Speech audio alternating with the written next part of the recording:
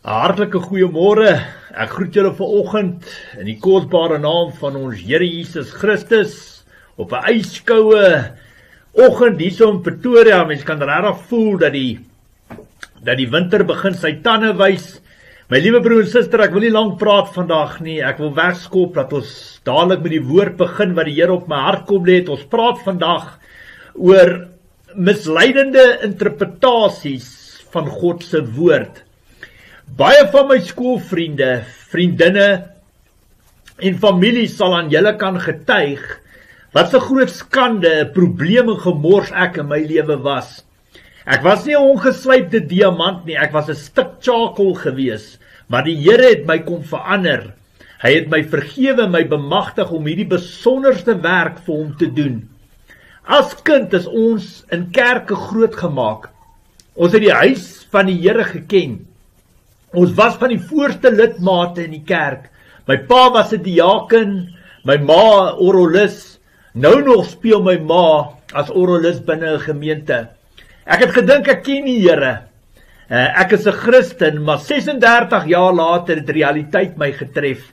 Daar's 'n absolute groot verskil om te weet van God en om sy Heilige Gees binne jou te hê. Dit is twee verskillende dinge. Ek is aangeneem en voorgestel en tog het ek gebly lewe of God nie bestaan nie, of daar nie 'n Bybel was nie. Ek het God gedien met die mond, maar nie met die hart nie. Ek was 'n hipokrit, 'n skynheilige Christen. 'n Boom word aan sy vrugte geken. 'n Goeie boom kan nie slegte vrugte dra nie en 'n slegte boom ook nie goeie vrugte nie. Dit is absoluut die waarheid. Nêrens kon mense die Heilige Gees binne my lewe raak sien nie. My liewe boetie en sussie, daar's 'n ongelooflike groot verskil tussen aanneming en voorstelling en wanneer jy tot bekering kom. Dit is twee verskillende dinge. Niemand ken die tyd of kan verplig of in jou keelgat afforceer nie. Vra my, ek weet waarvan ek praat. Vir 36 jaar lank het ek my lewe in 'n drein afgespoel. Ek dank die Here elke dag dat hy nooit sy rug op my gedraai het nie, want dan was ek definitief hel toe gewees. In Handelinge 8 lees ons van 'n man met die naam Simon, wat net soos ek die realiteit van ons geloof ervaar het. Hy het ook gelowig geword, hy is ook gedoop, maar hy het nooit die Heilige Gees ontvang nie. Hoekom nie? Want hy was deur sonde verstrik en deur afguns vergiftig. Dit is hoe die Bybel ons leer. Nou my liewe broer en suster, jy kan dag en nag, naweek vir naweek binne die kerkbanke sit. Jy kan kerk toe gaan, jy kan tot binne die kerk slaap. Dit maak nie van jou 'n Christen nie. Kom ek gee nog 'n voorbeeld. Jy kan binne 'n garage intrek. Jy kan dag en nag binne die garage bly. Dit maak nie van jou 'n kar nie. God kyk wat binne jou hart aangaan. Ja, die Here trek jou na hom toe volgens die woord.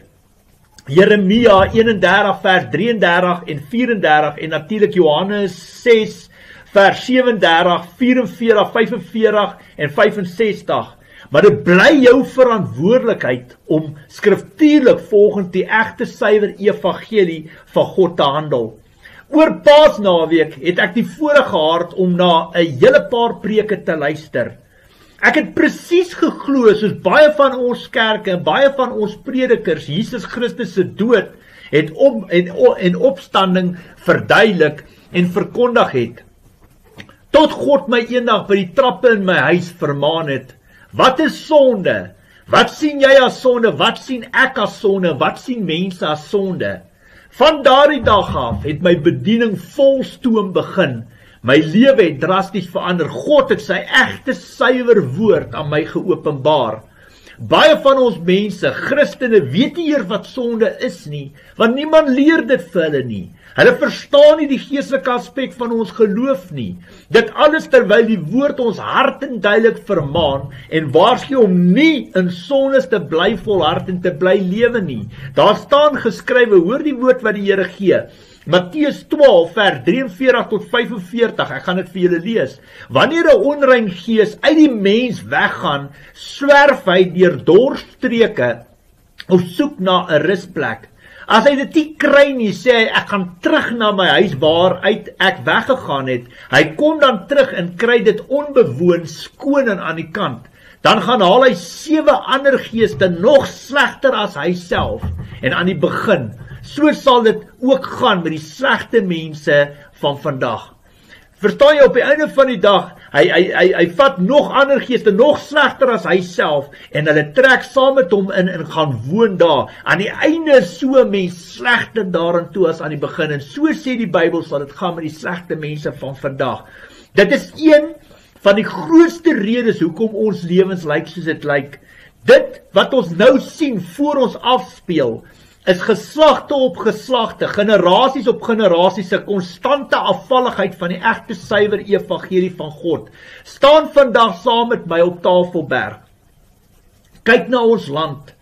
Kyk na ons mense. Doen jouself, kyk in gees. Staan op Tafelberg. Kyk na ons land, kyk na ons mense. Kan jy die Heilige Gees binne hierdie land sien? Ja of nee?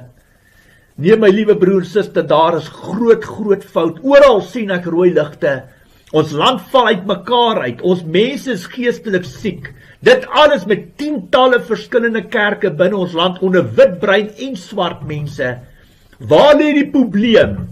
Kom ek wys vir julle. Maak vir jou koppie koffie, maak vir jou koppie tee en luister baie mooi wat die Here vandag op my hart kom lê het. Jesus se grootste vyand was die kerk gewees. Hy het nie 'n gemeente, 'n kerk gehaat nie. Hy het net soos ek en baie ander boodskapper van God buite die kerk, buite die gemeente gewerk. Mense kry seer binne ons kerke, die Satan lag ons kerke uit. Verstaan my vandag baie mooi. Ek val geen kerk of geen geestelike leier aan nie. As ek op julle trap ek op die een liggaam van Christus, die bruid van Jesus, die geestelike volk van God, volgens die woord 1 Korintiërs 12 vers 12 tot 31. Die woord leer vir ons in Matteus 18 vers 15 tot 17, om met mekaar te praat as ons ongelukkig is oor iets. Maar baie van ons geestelike leiers, pastore en dominees, leiers, priesters en profete wil nie luister nie.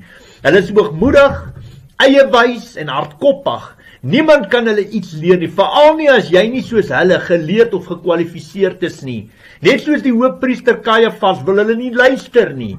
Satan maak hulle geestelik blind en doof vir God se woord. Dis absoluut die waarheid. Daar staan geskrywe, as een blinde ander blinde lei, val albei binne die gat of binne die sloot. En dit is absoluut die waarheid. Daar's baie bloed op julle hande. Ons kerke maak ons eie mense dood volgens die woord 1 Korintiërs 11 vers 30. Alles oor die ongepaste deelname aan die nagmaal. Christene gebruik nagmaal sonder dat daar enige sondeblys of bevryding gedoen word. Jesus het bevryding aan ons kom voorstel, my liewe broers, suster, luister baie mooi. Jesus, die seun van God, die Christus, die Messias, Immanuel, God by ons, hy het bevryding aan ons kom voorstel. Daar's 'n absolute groot verskil tussen sondebelydenis en bevryding. Dit is twee verskillende dinge. Hoor julle wat ek sê? Jou liggaam bestaan uit 'n siel, gees en vlees uit. Vir elke aksie en vlees is daar 'n reaksie op jou siel en gees. Jesus het self demone uit mense uitgedryf. Die 72 in Lukas 10 is deur Jesus bemagtig om demone uit te dryf. Die 12 disippels in Matteus 10 vers 1 is deur Jesus bemagtig om demone uit te dryf.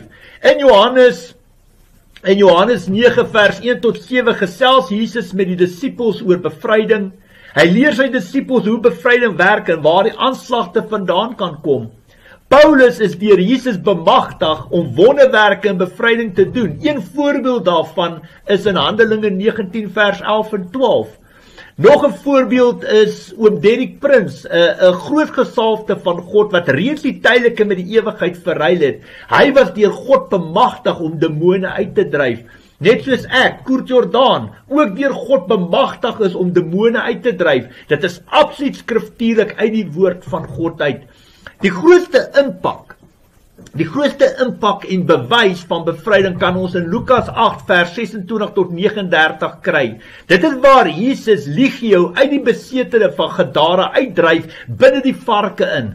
Van daar af was die persoon weer normaal, soos al die ander mense wat in die land gewoon het. Verstaan jy, na Jesus die bevryding, daai legio uit, die besetene van Gadara uitgedryf, was daai persoon net soos ek en jou, was normaal, soos die mense daarso, die Bybel beskryf dit vir ons. Ook, ons lees natuurlijk in Handelinge 19 vers 11 tot 20, van die seuns van Skewa, wat deur 'n demoon oorweldig en geslaan is. Hoekom? Want God het hulle nie bemagtig om die werk vir hom te doen nie. Hoor julle, die Here het hulle nie bemagtig om die werk vir hom te doen nie. Jy moet jou gesag, jou autoriteit uit die hemel uit ontvang, volgens die woord, Johannes 3 vers 27, definitief, jy moet deur God bemagtiging geroep word om hierdie werk te doen. Jy kan nie uit jou eie uitpraat en optree nie, want dan is jy gedoem om tot 'n val te kom, definitief. Vroeg in my bediening, nog so by die vroeë jare, hierdie eerste 2,5 jaar van my bediening, toe ek nog geleer het, was ek eintlik maar vir 2,5 jaar in 'n leerskool. En ek kan onthou eendag toe stuur die Here ons na bevryding toe in Eldorado Park in Johannesburg. En ek sal dit nooit in my lewe vergeet. Die vroeg daai oggend toe sê die Here vir my, ek gaan nie die bevryding doen nie. Ek gaan die persoon wat saam met my werk op daai stadium, daai persoon moet die bevryding op die vrou doen wat ons bedien het in Eldorado Park. En soos dit toe is ons nou deur daar na Eldorado Park Johannesburg toe. En my liewe broer en suster, daai dag het ek gesien hoe lyk dit wanneer iemand probeer bevryding doen en hy het nie die geestelike krag in hom of is bemagtig deur God of die gesag autoriteit ontvang om bose magte uit mense uit te dryf nie. Ek het daai dag gesien hoe speel Satan kat en muis met daai persoon, wat daai persoon eenvoudig dit nie in hom het, die geestelike krag om daai boosheid uit te dryf. En op die einde van die dag, om 'n lang storie kort te maak, het ek oorgevat by die persoon en ons het bevryding op daai vrou gedoen. En daar die Here al vroeg in my bediening vir my gewys en vir my geleer dat ongelukkig die hartseer van alles is dat die persoon wat saam met my gewerk het daai stadium wolf en skaapklere was en dat hy nie bemagtig is en nie die gesag autoriteit ooit ontvang het deur die krag van die Heilige Gees om daai bose magte uit te dryf nie. En so het ek ook geleer, was alles deel van my leerskool, niemand het dit vir my geleer nie, en dit druk net op my hart om dit vir julle te vertel, want daai tyd het die Here al vir my gewys, dat sien jy, as jy nie gesag autoriteit het om dit te doen nie, as ek jou nie bemagtig en jou die opdrag gee om dit te doen nie, sal jy dit nie kan doen nie. En dit is maar net die geestelike dieptes van ons geloof, as jy nie meer melk drink in jou geloof nie, maar vleis eet in jou geloof. Maar kom ons gaan aan. Ek wens ek kan al die dominees en pastore, al die geestelike leiers, priesters en profete van ons land, selfs van die hele wêreld, saam met my, saam met ons in busse laai, as ons bevryding gaan doen op sondaars, op siekes, soos byvoorbeeld rassiste, sataniste, egbrekers, homoseksuele, hoereders, moordenaar, verkragters, diewe, afgodsdienaars ensovoorts.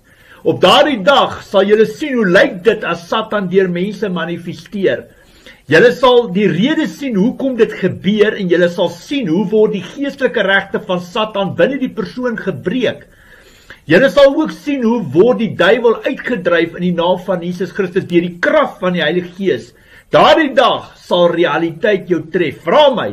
In 2013 was ek daar. Ek weet waarvan ek praat. Dan sal die Here die Bybel voor jou oopbreek en jy sal verstaan hoe kragtig die naam van Jesus Christus werklik is. Noord, oos, suid, wes, geen bose mag kan daarteen staan nie. Ongelukkig kan ek dit nie doen nie. Ongelukkig, want die woord leer vir ons die volgende in die skrif, Matteus 4 vers 7, jy mag die Here jou God nie op die proef stel nie. Wat ek wel kan doen, is om vir julle te bid.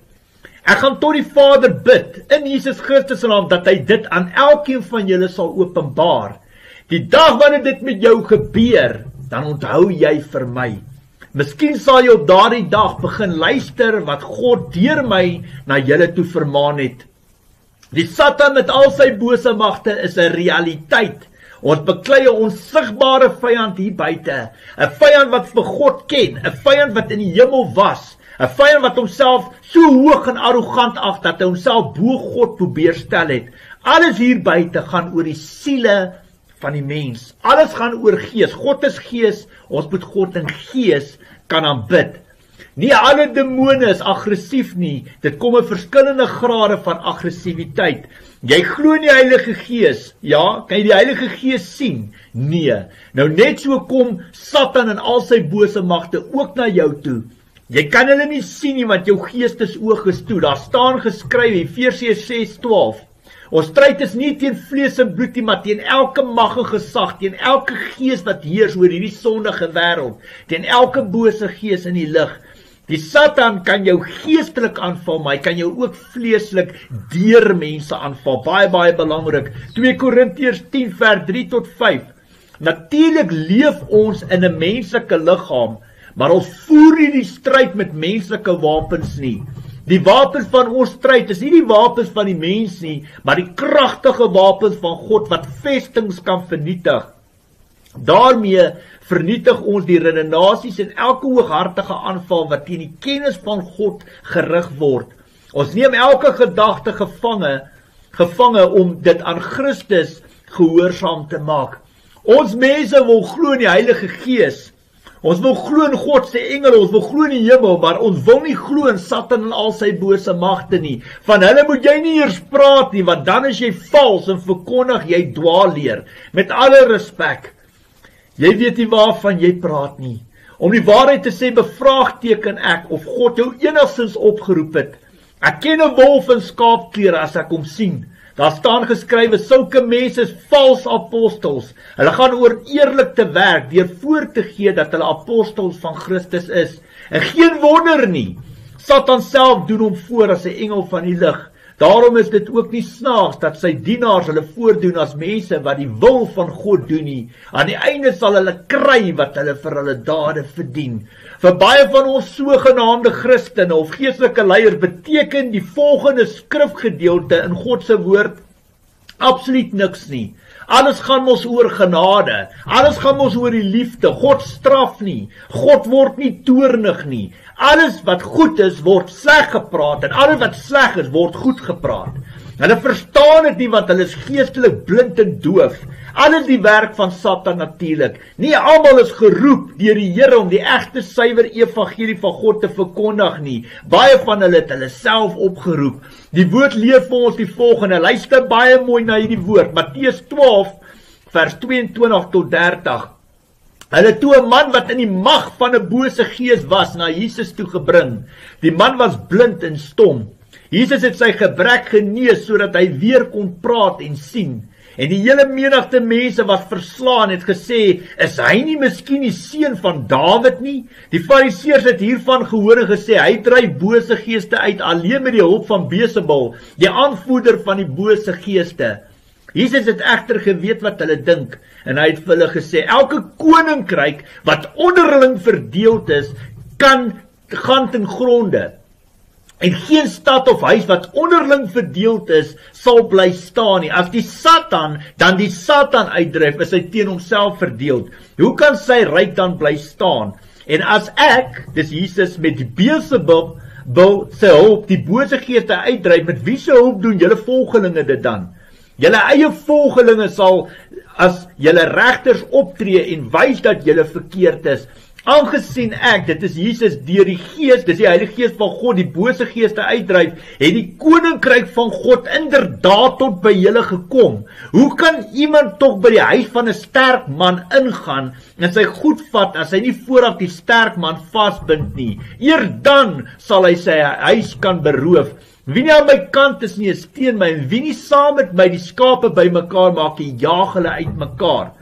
Dit staan nie in die Bybel om die boek vol te maak. Dit is daar vir 'n doel en 'n rede. Net soos onderskeiding van gees ook 'n gawe van die gees is volgens die woord 1 Korintiërs 12 vers 1 tot 11.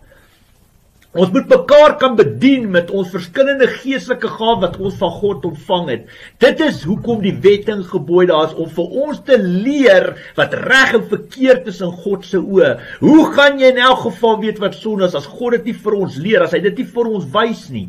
Baie kerke verkondig openlik dat die wet en gebooie van God weggeval het. Volgens hulle kan wette en genade nie mix nie. Alright, ek wil dit weer sê, volgens hulle kan kan wette en genade nie mix nie. Dit kan nie met mekaar opgeweeg word nie. My liewe broer en suster, luister baie mooi, dit is 'n halwe waarheid, 'n leuen uit die put van die hel uit. Hoor die woorde van Jesus, die Seun van God, die Messias, die Christus, Immanuel, God by ons. Hoor wat hy spreek, luister baie mooi. Matteus 5:17 tot 20.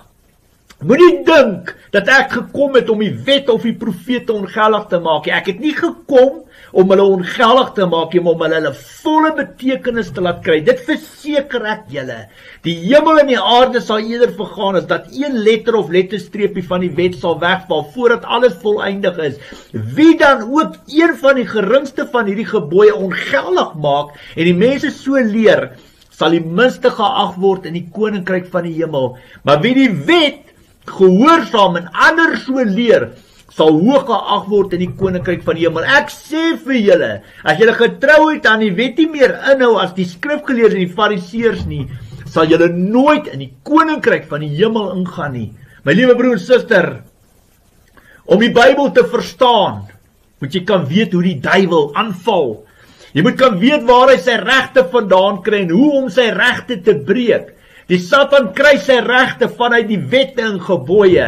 Net soos in Job 1 en Job 2 word jy aangekla as jy in ongehoorsaamheid lewe.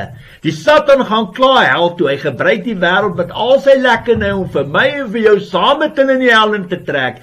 Moet dit nie toelaat nie. Lewe heilig, lewe gehoorsaam. God is heilig, ons moet ook heilig lewe. In Galasiërs 6 vers 7 en 8, leer die woord vir ons, moenie julleself mislei nie, God laat nie met hom spot nie. Wat 'n mens saai, dit sal hy ook oes. Wie op die akker van die sondige natuur saai, sal van die sondige natuur dood en verderf oes. Maar wie op die akker van die Gees, die Heilige Gees saai, sal van die Gees die ewige lewe oes.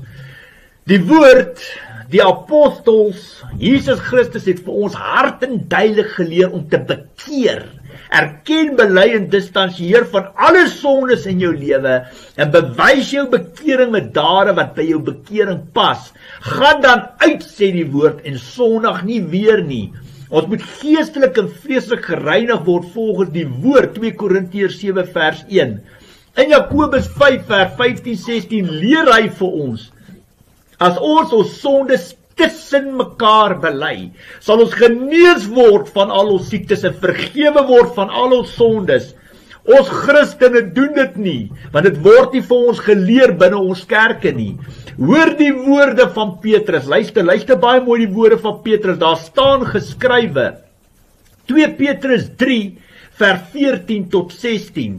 Daarom geliefdes, terwyl julle hierdie dinge verwag, moet julle daaroor beywer om vlekkeloos en onberispelik voor God en in vrede met hom te lewe.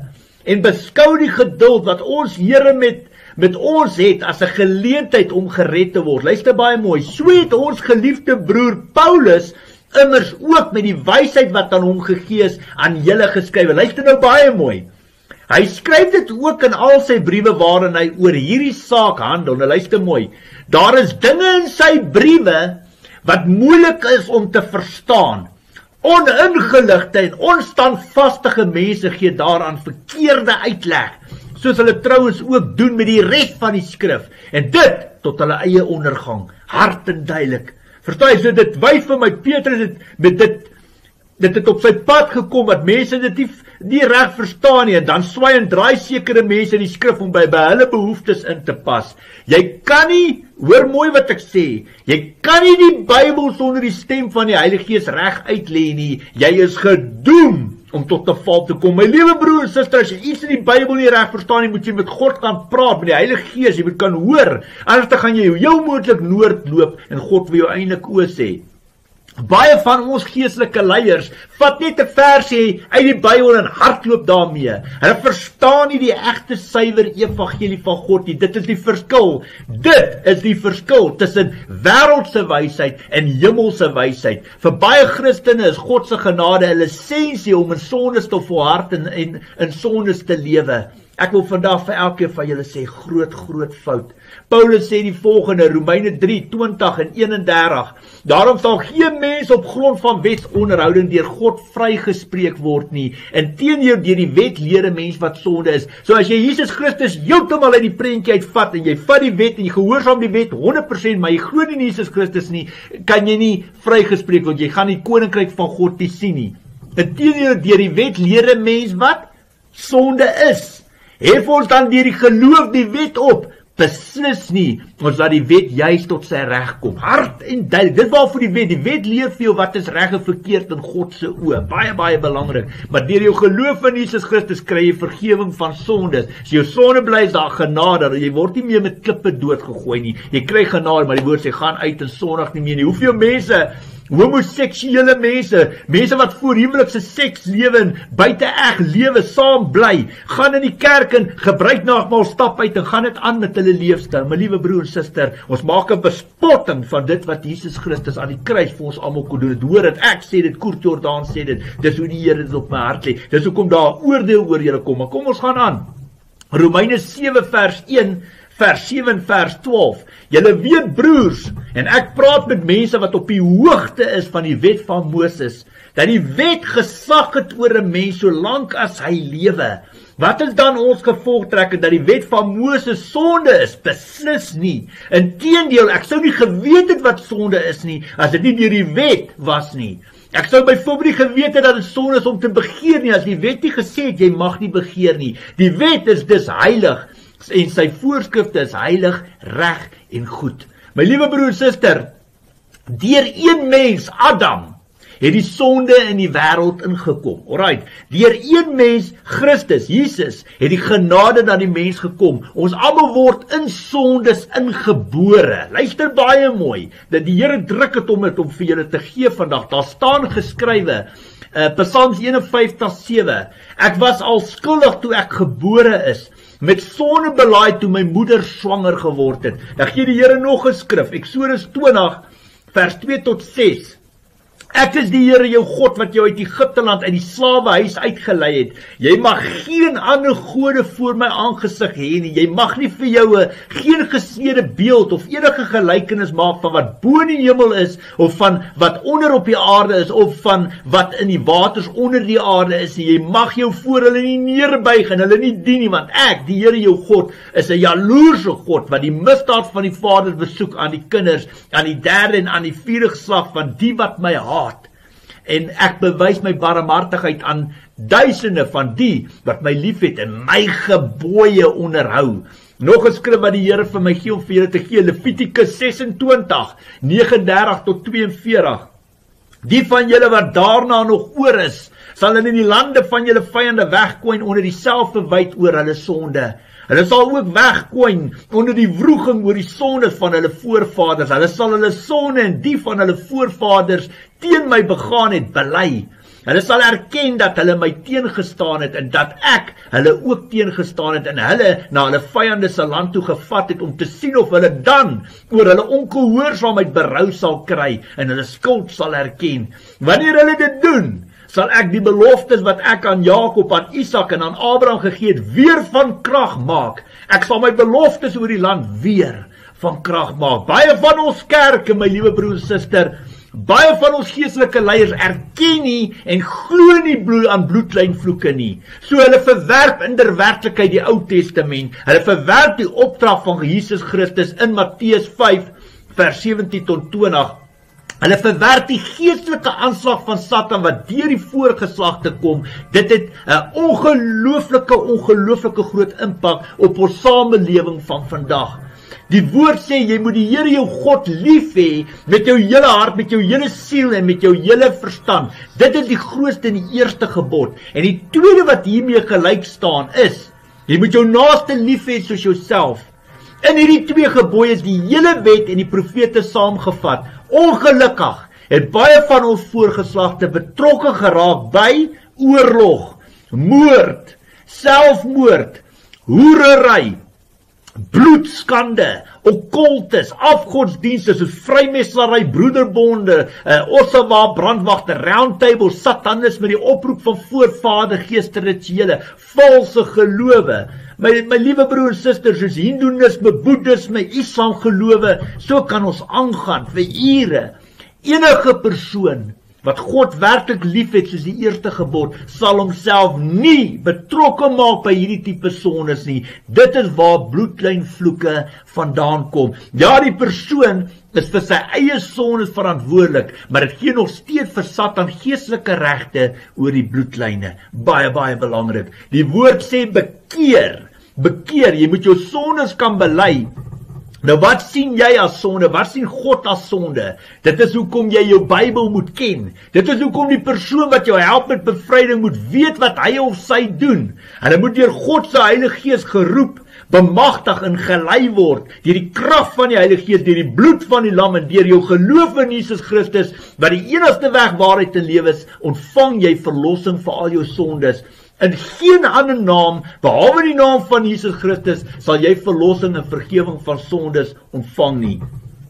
Daar staan geskrywe, elkeen wat sonde doen, is 'n slaaf van die sonde. Eers as die Seun julle vry maak, sal julle werklik vry wees. Dit noem ons genade. Enige sonde vergewe, behalwe as jy die Heilige Gees laster. In vleeslike taal praat ons van sonde, in geestelike taal praat ons van Satan en al sy bose magte.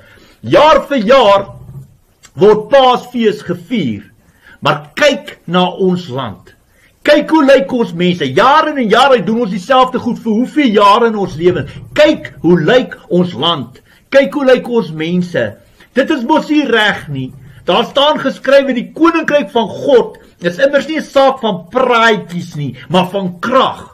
Ons geloof het kragteloos geword. Die woord is afgewater. Die Bybel is doodgepreek, doodgepraat. Dit het soos 'n godsdienstige ritueel geword. Die woord sê julle is so wit geverfde grafte, wat van buite mooi lyk, maar daar binne vol doodsbene en allerhande onsuiwerheid is. So is julle ook. Van buite lyk julle vir mense vroom, maar van binne is julle vol huigelary en minagting van die wet. Hard en duidelik. Sport het vir ons mense belangriker as God geword. Ek wil dit weer sê, luister mooi. Sport het vir ons mense belangriker as God geword. Ons kinders het vir ons afgode geword. Jou kinders behoort aan die Here, nie aan jou nie. Gaan lees bietjie Matteus 18 vers 1 tot 10. Wat sê God oor die afvalligheid van kinders?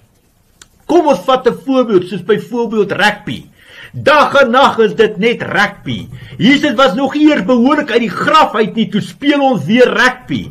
Ons mense se prioriteite is nie reg nie. Op ons Sabbatdae word daar rugby gespeel. Op Paasnaweek word daar rugby gespeel. Ons kry eenvoudig net nie genoeg nie. Niks bevredig ons behoeftes meer nie. Daar's absoluut geen respek vir God of vir sy woord nie. 'n jong dame sê vir my, maar oom, hierdie toernooie word al lankal voor die tyd beplan.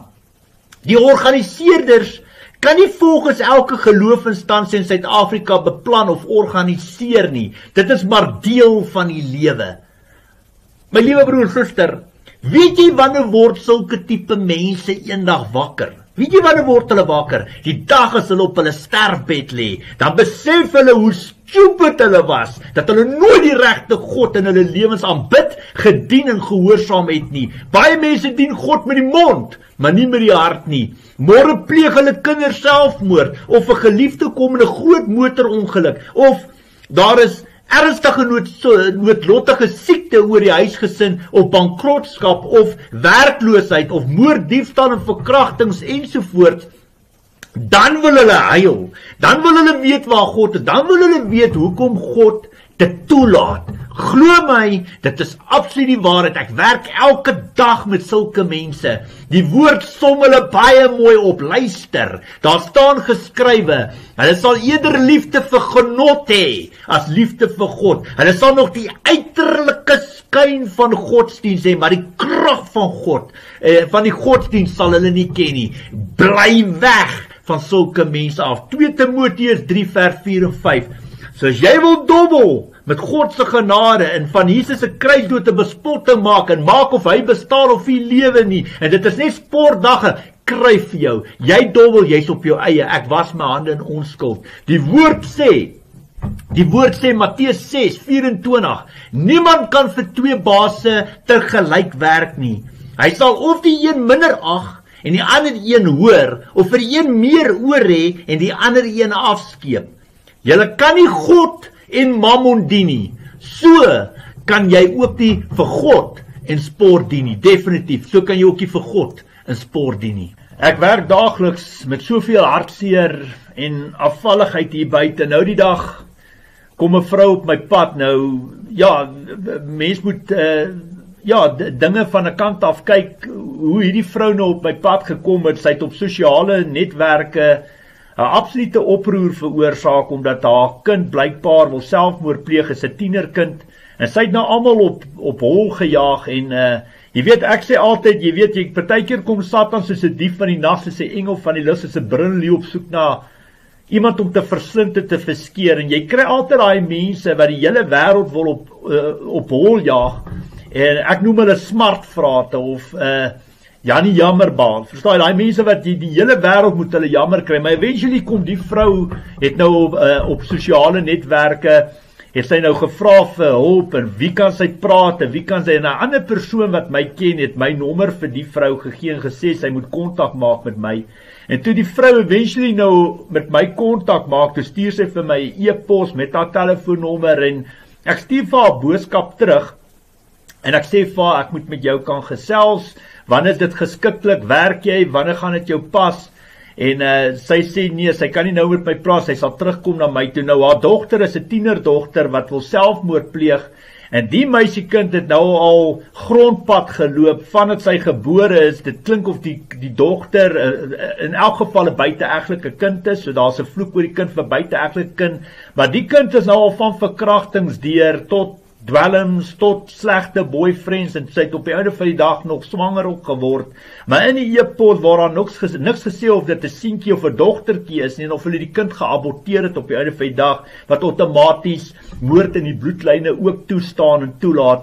Nou outomaties, vandat ek met die vrou gepraat het, probeer kontak maak, en 4 weke later kom die vrou eers weer op my pad, en toe wil sy weer gehelp word. Nou wat outomaties gebeur het, die dogter het heel moontlik uit daai gat uitgekom, en toe het hulle nou besluit, hulle gaan nou nie meer bekommerd wees oor die kind nie, nou gaat hulle aan, en toe sy nou weer 4 weke later toe met my kontak maak en op my pad kom, toe is die kind natuurlik weer eens in daai gat. Nou my liewe broer en suster, ek het ook kinders, ek het 2 seuns, en ek wil vandag vir jou sê, as jou kind wil selfmoord pleeg, gaan jy nie 3-4 weke wag voor jy hulp soek. Ek gaan uit my pad uitgaan om die beste hulp te kry wat daar is, en dit is natuurlik Jesus Christus. Maar baie mense hardloop hospitale toe, baie mense hardloop na predikante en domies toe, maar jy sal uit jou pad uitgaan om jou kind te probeer help en bystaan. Nou, die kind, weet die Here het baie dinge aan my geopenbaar oor hierdie kind, dat op die einde van die dag, die probleem lê nie net by die kind nie, dit lê by die ouers ook, want die pa is natuurlik nowhere to be seen, en 'n absolute verwerping waar daai kind weggegooi word, geen liefde van die pa of ontvang nie, en die ma's natuurlik, jy weet, daar's sekere dinge wat ek nie kan verstaan nie, is dat baie kinders, as vrouens, as hulle uit die skole uitkom, dan raak hulle opstandig en rebellie, en hulle raak rebels, en jy as ouers kan hulle absoluut niks leer nie, en môre dan raak hulle swanger, of hulle val vas, wat dit aanbetref, en dan raak het natuurlik die ouers se probleme. Nou, die laaste, na 3 weke, 4 weke, kom die vrou op my pad, en sy sê, sy kan nou ongelukkig nie met my praat nie, ek moet nou maar met die ouma praat, met haar ma praat, want sy ken die hele geskiedenis, en die ma en die ouma pas nou die kind op, want die kind wil nou weer selfmoord pleeg, is 'n tienerkind. En ek geraak stil by die Here, en weet jy wat, ek kom terug na daai vrou mens toe, en ek sê vir haar, jy weet wat, die manier hoe jy optree, die manier hoe jy praat, die manier hoe jy jou probleme opskuif na jou ouers toe, vertel vir my baie wat in jou hart aangaan. En ek werk daagliks met sulke tipe mense. Op die einde van die dag, die probleem is jy, die probleem is nie jou kind nie, jy moet na die partytjie toe kom, want die probleme lê by jou. Wat die Here aan my openbaar, is dat daar bloedlyn vloek, nie net deur die pa kom nie, maar ook deur julle. maar die manier hoe julle hierdie kind behandel, ek bedoel, die kind wil nou al 3 weke terug selfmoord gepleeg en jy kom 3-4 weke later by my aan. Dit vertel my net wat in jou hart aangaan, dit vertel vir my wie en wat jy is. En op 'n einde van die dag, jy het nou al die hele netwerke, sosiale netwerke kom omkrappe, mense op hol gejaag. En weet jy wat, as 'n mens hulp gee en jou hand uitsteek, dan raak jy net weg. Nou weet jy wanneer sal jy wakker word? Die dag wanneer jou kind onder die klippe lê, wanneer jou kind onder die grond lê, dis wanneer baie van julle eers wakker word. Julle vat dit nie ernstig op en die Here druk 'n skrif op my, wat ek natuurlik met jou kan deel, en dit is Matteus 18 vers 1 tot 10, daar sal jy sien, dat as jy 'n kind afvallig maak van God, dat jy gaan rekenskap gee voor die Here. Dis beter om 'n meelsteen om jou nek te hang en in die see te gaan spring, as om 'n kind afvallig te maak van God. En jy wat die ma is, en die pa wat nou weer toe besien is, gaan verantwoordelikheid vat vir die kinders. Dit is baie maklik om kinders te maak en die probleme net op te skuif na jou ma, na die ouers toe. En dit vertel my jou hart, jy kan nie met my praat, jy kan nie tyd afmaak, 3-4 weke later kom jy op my pad, en dan kan jy nie met my praat nie, ek moet met die ouma praat, want die ouma ken die geskiedenis. En weet jy wat, op die einde van die dag is daai kind uitgelewer, en daai kind betaal die prys van jou swak keuses en besluite. Dis wat, op die einde van die dag, jy het keuses en besluite gemaak sonder die Here, en op die einde van die dag betaal jou kind die prys daarvoor. En dit is ongelukkig, my liewe broer en suster, waarmee ek daagliks werk. Mense wat wil kom kat en muis met jou speel, wat nie die erns van die saak verstaan nie, maar die dag wanneer die kind onder die klippe lê, dan wil hulle moan en groan en hulle wil wonder, hoekom laat die Here toegaan? Hoe kan die Here dit toestaan? Dan is die Here nou natuurlik die vark in die verhaal, maar toe jy die besluite gemaak het, was dit sonder die Here gedoen. Jy weet, ek hoor nou die dag 'n ander verhaal wat ek met julle wil deel, want die Here druk dit op my hart om met julle te deel.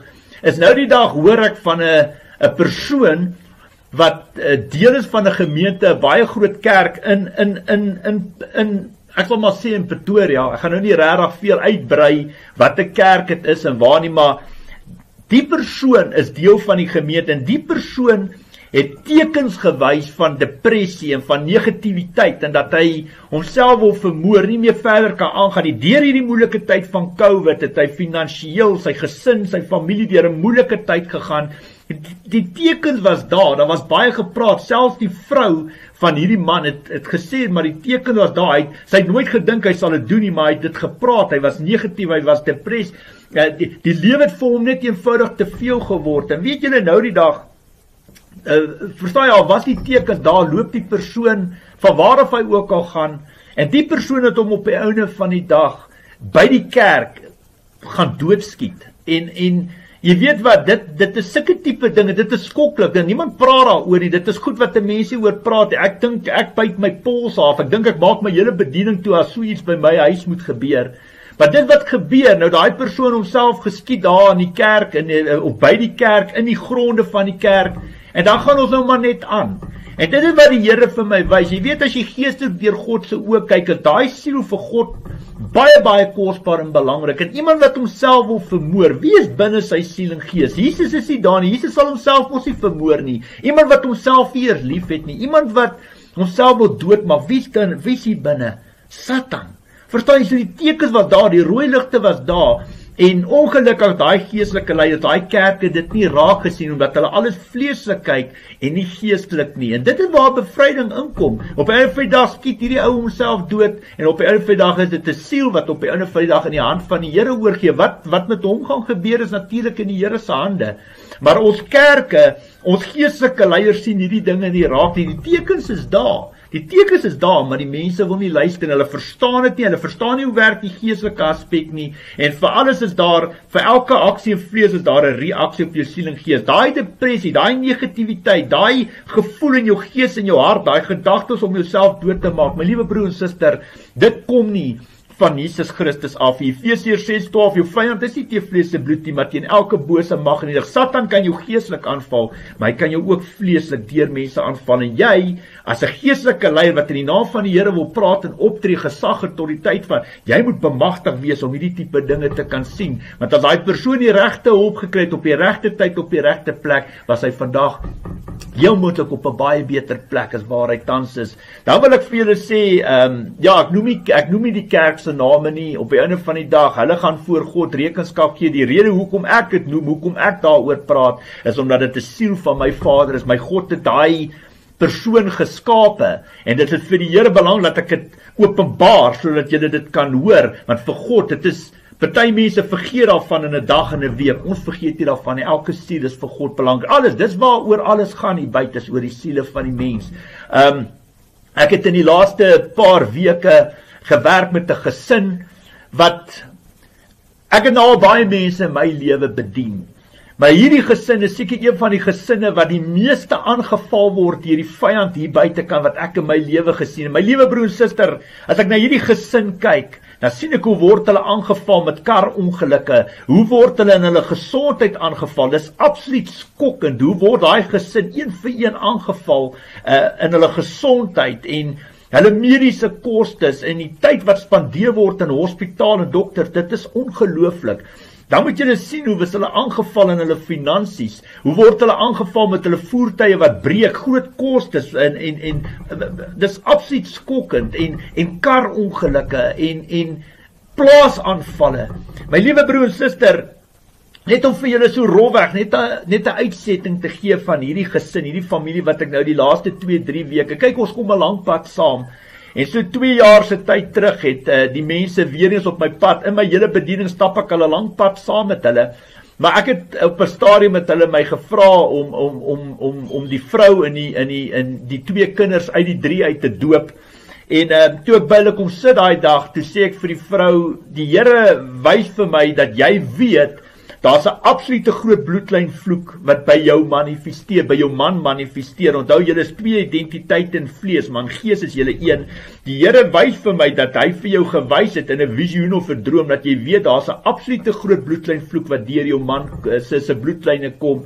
En dit druk ook op my hart om vir julle te sê dat julle sal moet werk maak hier aan. Daar's 'n absoluut die vrou is 'n absolute groot kind van die Here, baie lief vir die Here. Ons stap 'n lang pad saam, maar aan die man se kant is daar probleme, absolute groot bloedlynvloek, en dit is daai bloedlynvloek wat hierdie gesin en familie uitmekaar uitruk, en ek het nog nooit iets in my lewe ervaar nie. En weet jy, dit is 'n jaar en 'n half, 2 jaar terug, en eventually kom hulle nou weer op my pad in die laaste 2 en 3 weke, en nog steeds, dis absoluut skokkend hoe daai kinders aangeval word, en hulle gesondheid, en hulle finansies, op hulle boerdery, dit is absoluut skokkend. En die rede hoekom ek dit vandag vir julle sê, omdat julle moet besef en weet, vir alles is daar 'n doel en 'n rede. In hulle geval is daar hard en duidelik gewys, deur die man se bloedlyn is daar absolute groot bloedlynvloek wat daar deurkom, en hulle moet werk maak daaraan. Verstaan jy? Dit moet 'n begeerte van die hart wees tussen jou en God om verlossing vry te kom daarvan. Verstaan jy? Ek kan jou nie verplig om met stokke slaan en jou met klippe gooi in 'n rigting nie. Dit moet 'n begeerte van die hart wees om te sê, weet jy wat? Ek wil in suiwerheid en heiligheid voor God staan. Ek wil nie 'n bloedlynvloeke, geestelike regte wat hierdie bloedlyne kom oor my lewe nie. Ek wil nie klippe en gewigte op my skouer dra van wat in die verlede is gebeur. Ja, elke persoon is verantwoordelik vir sy eie sonde, maar dit gaan oor die gees, dit gaan oor die geestelike aspekte wat 'n absolute groot rol speel, en ek sien dit ook in hierdie mense se lewens, en op die einde van die dag, elke knie sal buig, elke tong sal bely, en elke persoon moet verantwoordelikheid vat, maar ek wil julle net, ek sê dit vir julle, sodat julle kan besef en weet, wat 'n impak 'n bloedlynvloek op 'n gesin, op 'n familie het, soos ek dit ook nou met die dogter wat vir selfmoord pleeg, daai gesin wat op my pad kom, wat die Here vir my gewys het, daar's 'n absoluut groot bloedlynvloek, wat deur die pa se kant kom, maar ook met die ma. Daai kind is 'n buiteegtelike kind, en die kind is verkrag, en die kind is misbruik, en dwelms, en drank, en slegte verhoudings met aggressiewe vriende wat sy ontmoet het, boyfriends wat aggressief is, en mishandel, en abuse met woorde, en met hande. My liewe broer en suster, ou moet partykeer die rooi ligte kan sien, dit help jy gaan wakker word as die kind onder die klippe lê nie, verstaan jy? En dit is wat ek ook vir hierdie vrou en haar gesin sê, wat deur hierdie absolute groot aanslag van bloedlynvloeke kom, en ek deel dit met julle, omdat die Here juist vir my op my hart gedruk het, om dit met julle te deel, dat julle kan sien waarmee ons werk. Ek kry nou die dag 'n jong meisiekind, nog 'n jong getroude meisiekind, en sy kom op my pad, sy sê vir my, oom, ek is so de mekaar hier buite, ek sê vir haar, wat is die probleem? Sy sê vir my, weet jy wat, as ons kyk na varkvleis, die eet van varkvleis in die Bybel. Sy het daar na leerstellings geluister van geestelike leiers, wat praat van jy mag nie 'n varkvleis eet nie, en verstaan jy wat hulle nou 'n leerstelling daaroor gee, dan het sy nou al na leerstellings geluister van geestelike leier wat sê, maar jy mag dit eet, want Jesus Christus het alle kos rein verklaar, in die woord, in Markus, ek dink is in Markus 7 daar rond, maar op die einde van die dag, nou sit sy in sak en as, want sy het na 2 verskillende weergawes geluister van een onderwerp wat natuurlik varkvleis is, en sy is heeltemal die mekaar, want al 2 leerstellings is so naby mekaar, al 2 van haar klink reg, klink goed. En ek sê vir haar, ek het, jy weet die Here druk het op my hart, om vir haar te sê, maar weet jy wat, dit is hoekom die woord, die Bybel ook sê, dat my skape sal die herder se stem kan hoor. Verstaan jy, dit staan nie in die Bybel, om die boek vol te maak nie. Verstaan jy, jy moet met die Here, met God, 'n verhouding kan hê, 'n gemeenskaplike verhouding. Ons dien 'n lewendige, almagtige, allerheilige, alomteenwoordige God. Ons dien nie 'n klip nie. En dis wat belangrik is, dis waar baie Christene, my liewe broer en suster, ek is amper 9 jaar in bediening. Dit waar die grootste foute in ons Christene se lewens lê. Ek kom by baie mense wat by my kom, as hulle lief vir die Here, hulle ken hulle Bybels, hulle bid vir die Here, en sê vir hulle, maak in jou gees, maak jou oë toe, bid in gees, vra vir God in gees 'n vraag, in gees moet jy 'n antwoord van die Here af kan ontvang. Baie mense sê is 'n gedagte, baie mense sê is 'n stem binne hulle gees en hulle hart, en baie mense kan dit nie doen, en sê hulle vir my, Koert, maar ons het nie daai verhouding met God nie, en dis waar die probleem lê. Dis waar groot, massiewe probleme in ons kerke lê. Ons mense loop blindelings, heel moontlik noord, en eintlik wil God ons oos, en dit is so 'n jong meisiekind, wat lief is vir die Here, haar lewe lê oop, dan sit sy op sak en as, sy weet nie wat sy kan doen nie, sy weet nie wat is reg en verkeerd, en ek sê vir haar, dit waar die probleem lê, en jy moet op die einde van die dag vir die Here kan gaan bid en sê, Here, hierdie dominee of hierdie pastoor of hierdie profeet sê dit en dit en dit, hierdie ene sê dit en dit, Here, wat is die waar, wat is die pad wat ek moet volg? Dan moet jy in gees in jou hart met die Here verhouding hê. Dit is belangrik, God sal vir jou wys. Ek bedoel, die Bybel is die lamp vir jou voete en die lig vir jou pad, maar God sê ook, my skape sal die herder se stem kan hoor. En as jy met die Here tyd spandeer, in jou gees en jou hart met God praat, sal hy natuurlik die waarheid openbaar en jy sal weet die pad wat jy moet stap. En dit is waar baie van ons natuurlik, baie van ons Christene, baie van ons mense, ons mensdom hier buite, 'n absolute tekort het in hulle gees en hulle hart. Hulle is geestelik arm. Jy weet om Derek Prins, hy het nou al klaar die tydelike met die ewigheid verhou, maar daai oom het altyd gesê dat deliverance is for the desperate. Verstaan jy, as jy desperate, jy moet onthou, nader jy kom aan Jesus Christus, hoe meer sal jy aangeval word. En dis absoluut die waarheid. Deliverance is for the desperate. Moenie jou tyd mors met mense wat nie wil verander nie, mense wat nie wil luister nie. My liewe broer en suster, dis absoluut die waarheid.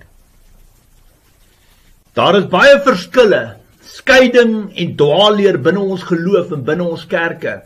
Dit kan een van 2 redes wees, luister baie mooi. Of een van ons luister nie na die stem van die Heilige Gees nie, of ek en jy dien nie dieselfde God nie. Die kalf word van die koring geskei deur die stem van God. Die woord sê, my skape sal die herder se stem kan hoor. Dit staan in die Bybel om die boek vol te maak, en nie almal wat vir my sê, Here, Here, sal in die koninkryk van God ingaan nie, maar net hy, wat die wil doen van my Vader wat in die hemel is. Ja, maar Koert, Jesus het die misdadiger aan die kruis vergewe. Jesus het gesê, vandag nog sal jy saam met my in die paradys wees. Sy genade is vir my genoeg. Weet jy hoekom Jesus dit vir die misdadiger kon gesê het? Weet jy hoekom? Het jy al ooit vir God, vir Vader, vir God gevra? Kom ek gee vir jou die antwoord. Jesus het onbeperkte gawes van die Gees, van die Heilige Gees af ontvang. Hy kon sondes vergewe, hy kon demone uitdryf en hy kon besluit wie hemel toe gaan en wie nie. Hy was die Messias, die Christus, die Seun van die allerheilige God, Immanuel, God by ons. Vir hom was en is niks onmoontlik nie. Ons kry ons gawes, ons opdragte van die Heilige Gees af, volgens 1 Korintiërs 12 vers 1 tot 11. Ons moet mekaar kan bedien met ons geestelike gawes. Moenie met jou broek op jou knie gevang word nie. Die Satan is baie slinks. Hy kom soos 'n dief in die nag, soos 'n engel van die lig, soos 'n brullende leeu, op soek na iemand om te verslind en te verskeer. Wees opreg soos duwe, versigtig soos slange, wees waaksaam teen die bose aanvalle van Satan. Jy sal nooit weet wat die waarheid is as jy nie met God kan praat nie. Jy moet die stem van die Heilige Gees binne jou hart kan hoor. In gees moet jy met God kan praat, dit is so belangrik. Jy moet sy opdragte en bepalings kan gehoorsaam. Die Bybel is jou fondament, jou riglyn en jou kompas om die ewige lewe te kan behaal. Doen God nou wonderwerke en tekens? Natuurlik, beslis. Hy is gister, vandag, môre altyd dieselfde. God bly in beheer, goed of sleg. God het altyd die laaste sê, hy is nie 'n verloder nie. Baie, baie belangrik. God doen nog steeds wonderwerk. Dis hoekom ons partykeer bid sonder dat 'n persoon bevryding gedoen het. Of sonder bid ons en die Here doen nog steeds wonderwerke wat die Here daai persoon genees en aanraak. Hy doen dit nog steeds. Hy's gister, vandag, môre altyd dieselfde. Ek luister, my liewe broer en suster, skus ek praat baie, maar ek is amper klaar. Ek luister na nog 'n preek hier oor Paasnaweek. Volgens hierdie geestelike leier straf God nie glad nie. Volgens hom sal die finale dag van oordeel eers plaasvind as Jesus weer kom. So volgens hom straf God glad nie. God is liefde, God is genade, God straf nie, God kan nie toornig word nie. Jesus het al ons sondes op hom geneem, hy het in ons plek gesterwe. Foute maak ons almal, maar vir almal is daar genade. My liewe broer en suster, luister vandag baie mooi na wat ek vir julle gaan verduidelik. Luister baie mooi. As jy deur God se oë na hierdie wêreld kyk, as daar twee geestelike koninkryke wat lynreg teenoor mekaar staan. God en Jesus se koninkryk en Satan en die anti-kris se koninkryk. Alles hier buite gaan oor die siele van die mens. Daar is 'n groot geveg aan die werk vir oorwinning tussen die twee koninkryke. God kan ons nie beskerm as ons buite die riglyne en bepalings van sy woord lewe nie. God kan ons nie beskerm as ons buite ons gesag autoriteit optree nie. God kan ons ook nie beskerm as ons self onder sy beskermingsvlerk uitbeweeg nie. In Job 1 en Job 2 kan jy lees hoe Satan God se kinders aankla en regte ophys in die hemel. Die genade troon van God is ook daar vir ons om genade te ontvang vir ons sondes. Maar jy kan nie in sondes wil lewe en dink God gaan jou nie straf nie. Natuurlik gaan hy jou straf. Natuurlik gaan hy vir Satan regte gee om jou aan te val.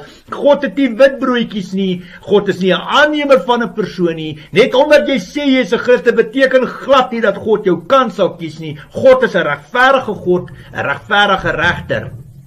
As God nie straf nie, waar kom siektes dan vandaan?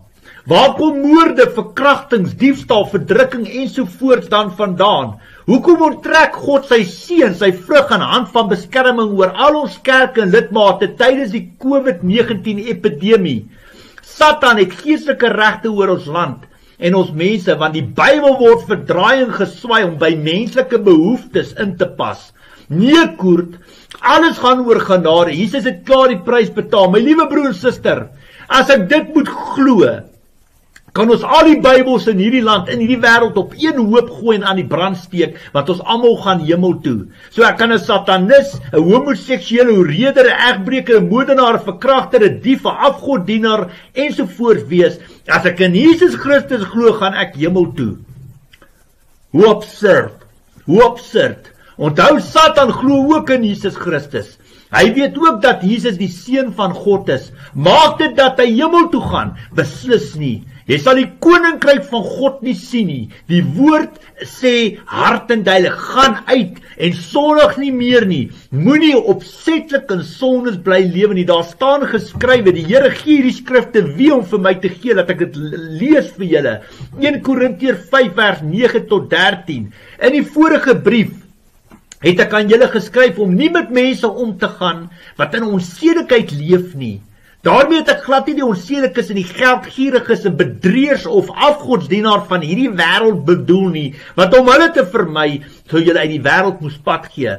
Wat ek geskryf het was dat julle nie moet omgaan met iemand wat homself 'n gelowige noem, maar wat onsedelik of geldgierig of 'n afgodsdienaar of 'n kwaadprater of 'n dronkaard of 'n bedrieër is nie. Met so iemand moet julle nie eers saam eet nie. Per slot van rekening is dit nie vir my om mense buite die gemeente te oordeel nie. God sal oor hulle oordeel. Maar julle moet oor julle eie mense oordeel. Verwyder die slegte mense onder julle uit. Alright, dit is sulke goed wat ons mense nie inneem, ons verstaan nie. Ons wil nie, as jy begin tig teregwys vir man, as jy vals, of jy oordeel, of jy dink jy is beter, of jy's hoogmoedig, en al die tipe dinge, hier gee die woord vir jou, verwyder die sagte mense onder julle uit. Galasiërs 5 vers 19 tot 21 gee die Here ook vir julle. Die praktyke van die sondige natuur is algemeen bekend. Onsedelikheid, onreinheid, losbandigheid, afgodsdiens, towery, vyandskap, haat, naaiwer, woede, risie, verdeeldheid, skering, afguns, dronkenskap, uitspattigheid en al die dergelike dinge. Ek waarsku julle soos ek julle al vroeër gewaarsku het. Wie hom aan sulke dinge skuldig maak, sal nie die koninkryk van God as erfenis verkry nie.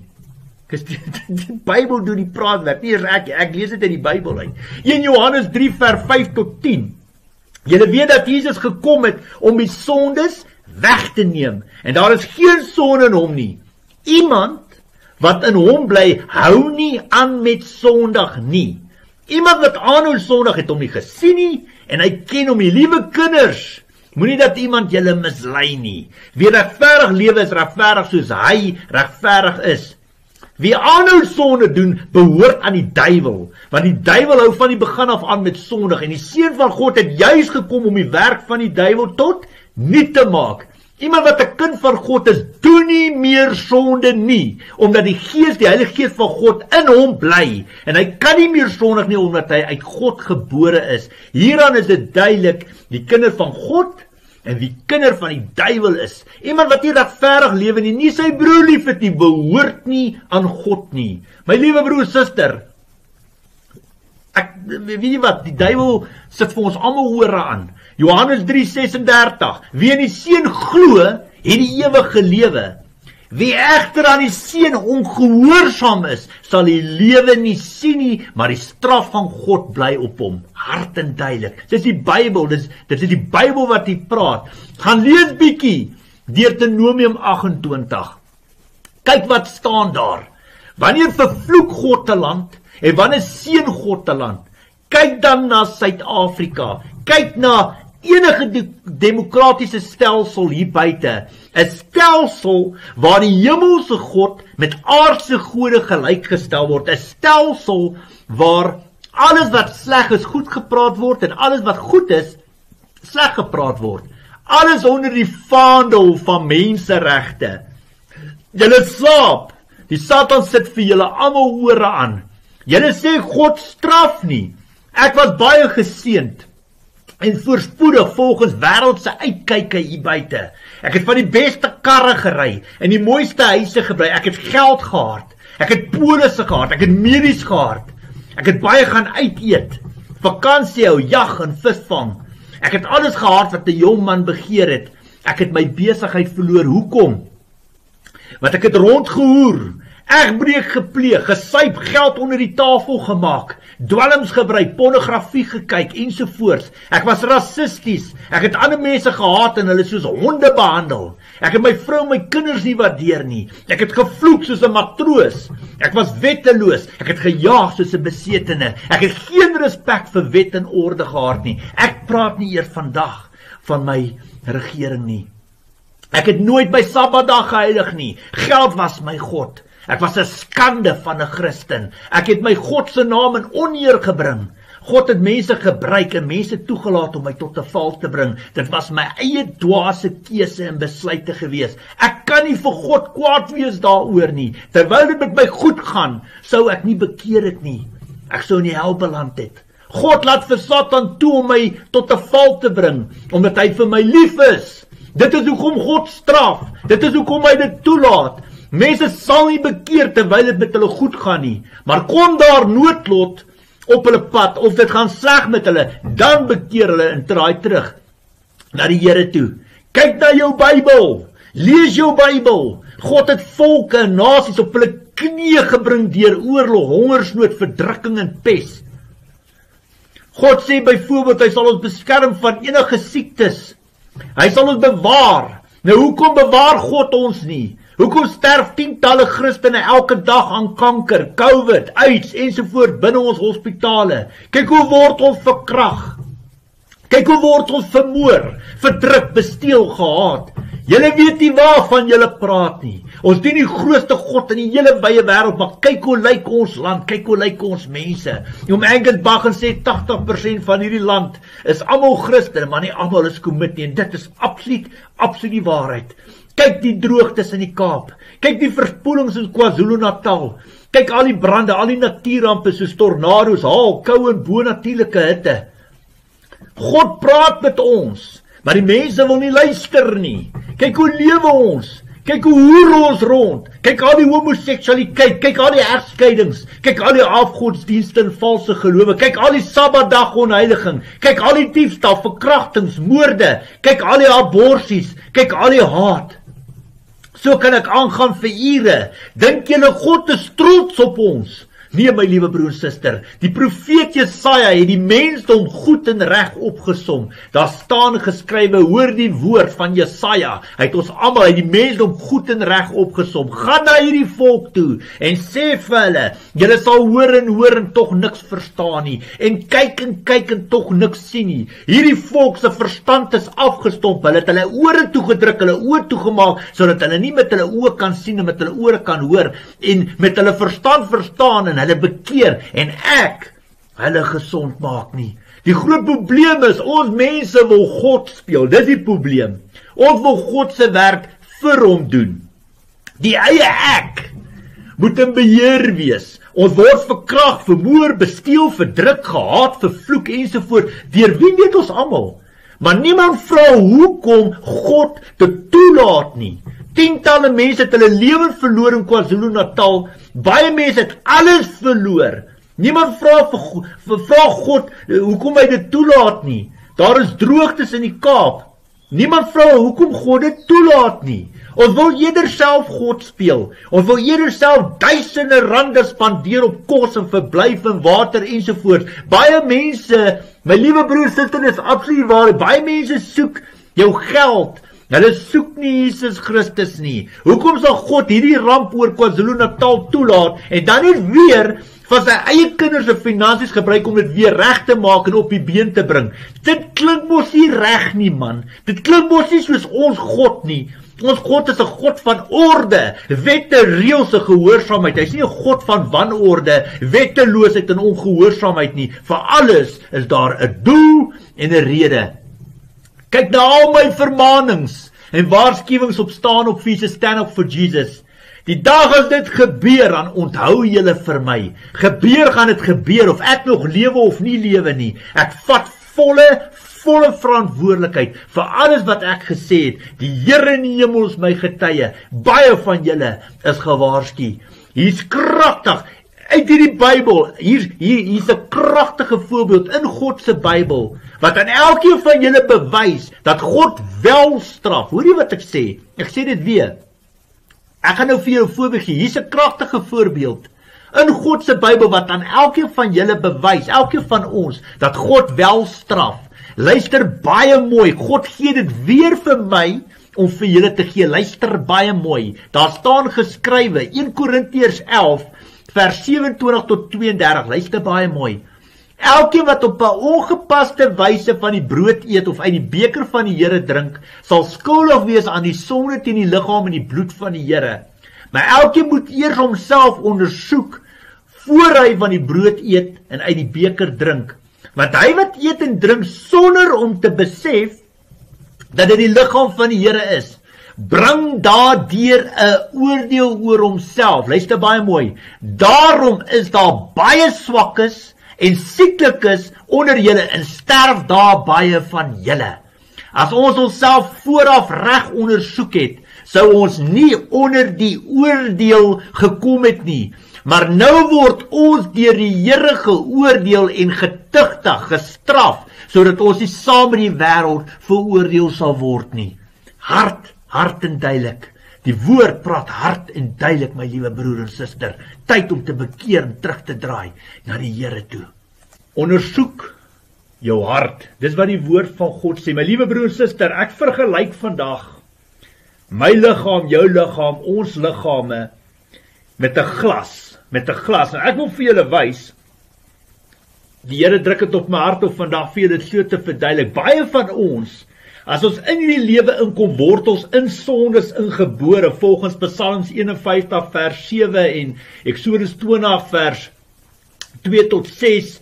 Verstaan jy wat die woord sê, ek straf tot in die 3de en 4de geslag van die wat my hart maak, betoon my liefde tot aan die 1000ste geslag van die wat my lief het en my gebooie gehoorsaam. Nou baie van ons se liggame lyk soos hierdie, dis hoe ons lyk as ons gebore word. Sien jy hoe lyk hierdie water, daar lê die modder, daar lê die grond, sien jy hoe vuil is dit?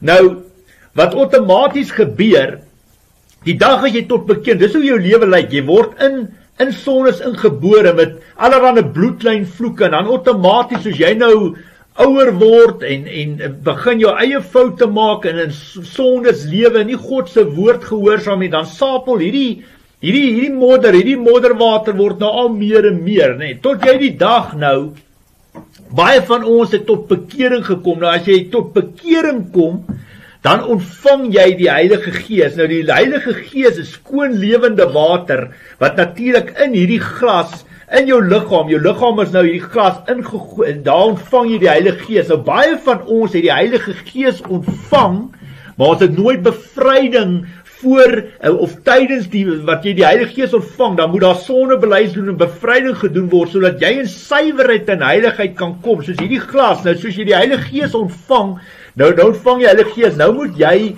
suiwer en skoon gemaak kan word deur die krag van die Heilige Gees. En dit is wat ongelukkig nie in ons kerke plaasvind. Baie van ons het die Heilige Gees ontvang, maar dit is hoe dit lyk, nog al die pad binne ons liggame. Ons is vuil en ons is vol modder. Verstaan jy, siel en gees is dit. Dis hoekom die woord sê in 2 Korintiërs 7 vers 1, jy moet vleeslik en geestelik gereinig, gesuiwer word. Verstaan jy, daai belofte is daar vir ieder en elk van ons, en dit is 'n tekortkoming, ek wil sê 'n kritieke fout aan die kant van ons kerke, wat dit nie gedoen word nie. Dis hoekom baie van ons het die Heilige Gees ontvang, maar jy vol modder, jy's nog, Satan het baie geestelike regte oor jou siel en gees, of dit nou deur jou eie sondes kom, of deur jou bloedlyne, daar's geestelike regte wat Satan om jou voete gedraai het, wat regte wat hy het, en ongelukkig ons mense, baie van ons mense weet nie wat 'n sonde nie, want dit word nie vir ons geleer nie. Nou outomaties as jy gaan en jy doen sondeblydenis, 'n bevryding, en God verlos en maak jou vry, volgens Johannes 8 vers 36, wat die woord sê, eers as die Seun jou vry gemaak het, sal jy werklik vry wees.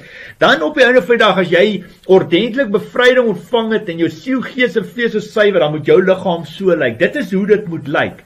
Maar dan op die einde van die dag, die woord sê, bewys jou bekering met dade wat by jou bekering pas, gaan dan uit en sondig nie weer nie. Nou baie van ons sal byvoorbeeld nagmaal gebruik, en dan gaan ons nou maar net aan met ons homoseksualiteit, ons gaan nou maar net aan met ons voorhuwelikse seks, ons bly by mekaar sonder huwelik, buite die huwelik, maak kinders buite die eg, en ons steel, en ons is oneerlik, ons heilig nie ons Sabbat daar nie, ons verkrag, ons vermoor, ons maak dood, ons het hart in ons, haat in ons harte, vir ander kleur mense, vir alle kleur rasse, en weet jy wat, op die einde van die dag, as jy weer in sonde lewe, sê die woord, kom die demoon terug en hy bring 7 slegter. Op die oude van die dag is jy slegter daaraan toe as aan die begin.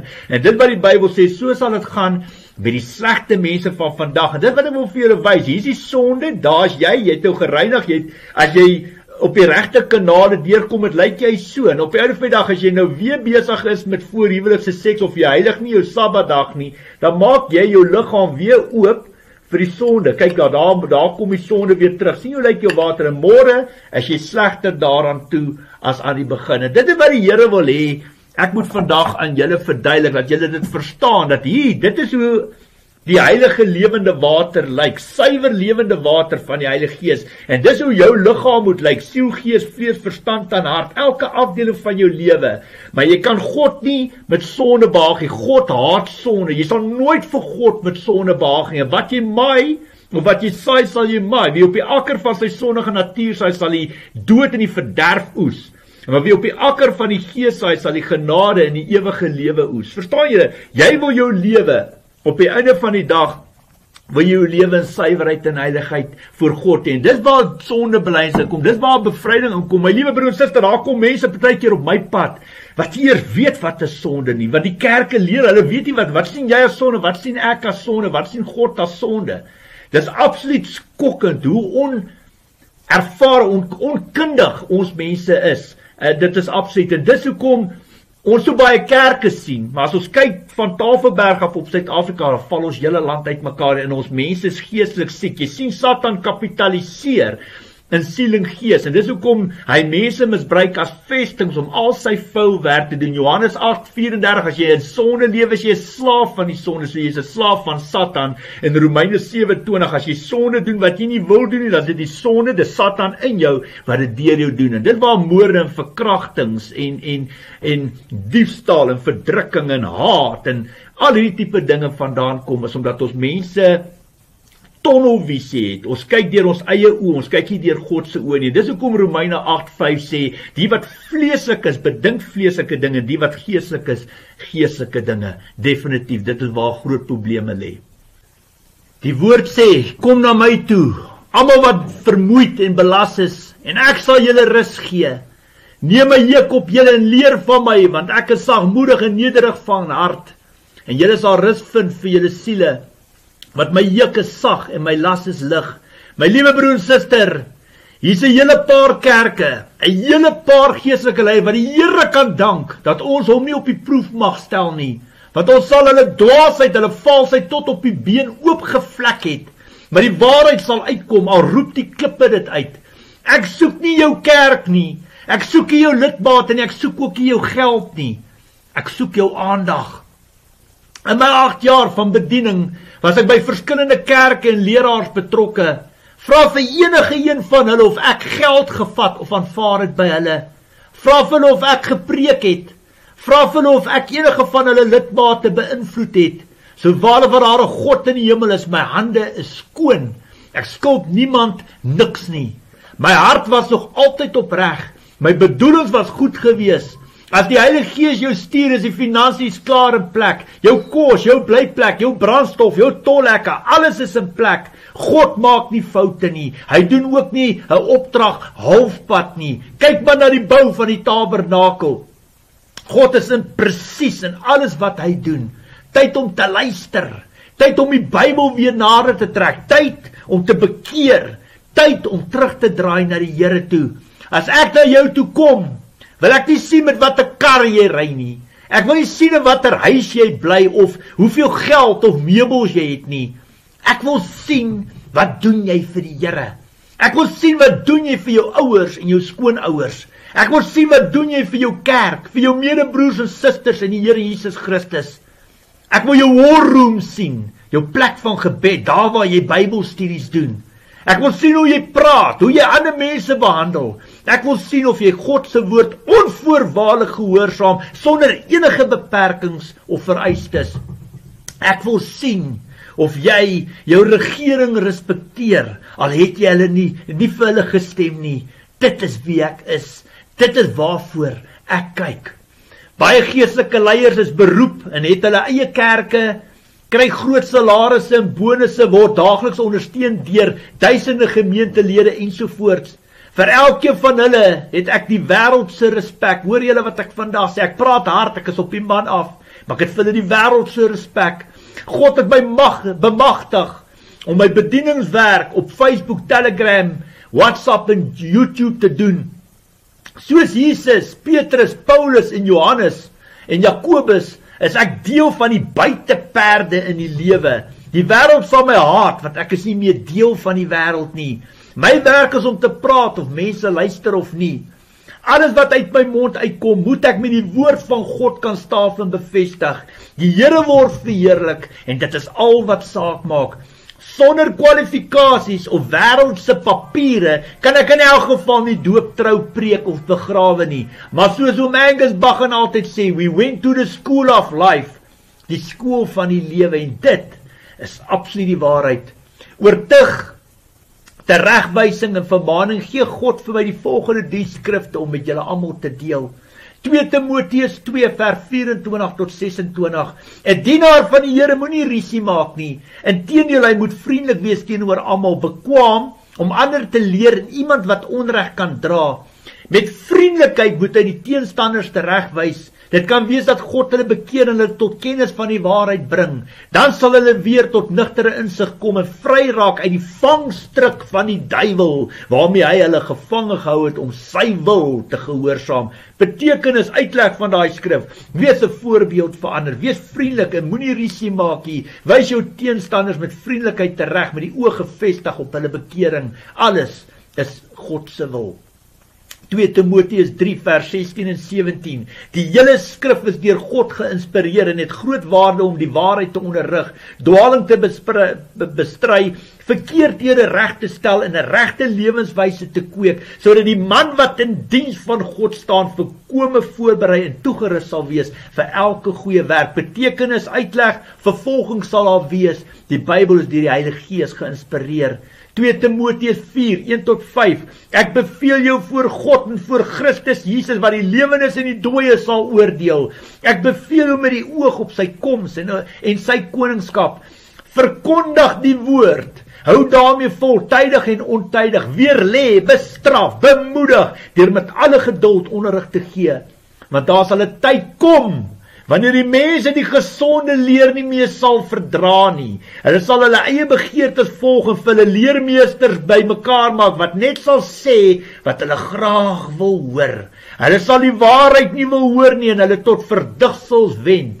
Maar bly jy in alle omstandighede nugter, verdra lyding, doen jou werk as verkondiger van die evangelie, voer al die pligte van jou bediening uit. Betekenis uitleg. Dit is die toestemming om ferm op te tree. Weerlê, bestraf, bemoedig deur met alle geduld onderrig te gee. Moenie van die waarheid wegdraai nie. Beproewing sal daar wees, maar bly jy en wees jy gehoorsaam. Hier is nog 'n vermaaning en 'n waarskuwing voor ek hierdie leerstelling afsluit. Luister baie mooi. Pas op vir die apokryfe boeke. Hoor jy? Pas op vir die apokryfe boeke. Nie alles wat daarin geskrywe staan is waar en geloofwaardig nie. Moenie alles glo wat jy daar binne kan lees of wat daar binne staan nie. Jesus se eerste wonderwerk was toe hy water in wyn verander het. Dit kan jy lees in Johannes 2 vers 11. Ek het dit ook so met die Heilige Gees gestaaf en bevestig. Bly by die oorspronklike woord en riglyne van die Hebreëus en die Griekse vertalings. Dit is die egte suiwer woord van God. Moenie van die Bybel afdwaal nie. Na Jesus die Heilige Gees ontvang het God hom bemagtig om wonderwerke te doen. Daar's 'n doel en 'n rede hoekom God dit so laat gebeur het. My liewe broer en suster, baie dankie vir die voorreg om hierdie woord te bring. Dit het sterk op my hart gebring. Mag die Here in jou hart werk. My liewe broer en suster, dit is nie vir ons om God of Messias te speel nie. Ek kan God nie voorsê om aanjaag of my wil op hom afdwing nie. Maar ons kan in die voetspore stap wat Jesus Christus vir ons openbaar, en ons kan ons kruise optel, en ons kan loop, en as jy nie jou kruis optel nie, gaan daai einste kruis jou verpletter. Almal van ons moet ons kruise kan optel, na onsself kyk en die pad begin stap vir die koninkryk van God. Mag die Here hierdie woord seën. Mag die Here elke saadkorrel wat in jou hart geval het, behoed, bewaar, beskerm, kunsmisse water gooi, en daai lande inoes. As die saad ryp is, mag hy die proppe uit julle ore uitruk, die skille van julle oë af laat val, julle harte ontvanklik maak, julle oortuig deur die krag van die Heilige Gees, dat julle sal bekeer, erken, bely en distansieer van alle sondes in jou lewe, en bewys jou bekering met dade wat by jou bekering pas. Gaan dan uit en sondig nie weer nie. Ek prys die Here vir die voorreg om hierdie woord te bring, 'n bytel te wees in baie mense se lewens. Dis vir my absolute ere voorreg. Ek eer die Here daarvoor. Mag julle geseën wees, vrede en seën word vir almal toegewens in Jesus Christus se kosbare naam. Amen.